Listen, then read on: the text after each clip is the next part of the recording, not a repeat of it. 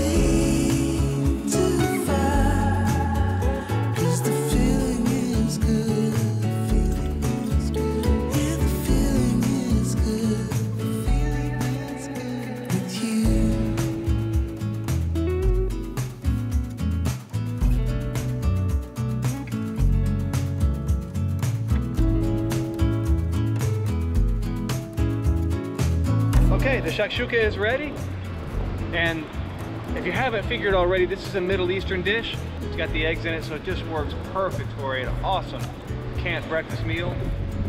And if you're like us and you like to eat really good food when you're out camping, and healthy food, not just a pack of burgers or dogs or something, but food that you would eat at home or food that you would go pay money to eat at a restaurant, then you can definitely appreciate this.